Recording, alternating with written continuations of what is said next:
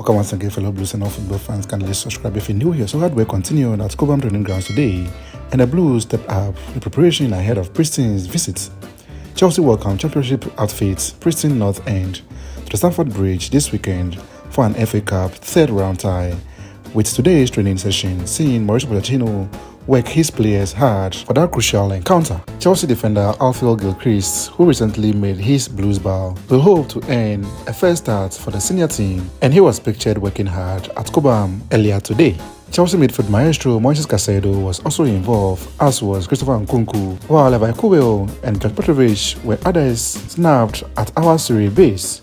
Report from the Blues camp confirmed that Andrey Santos had returned, as he had been recalled from a loan at Nottingham Forest.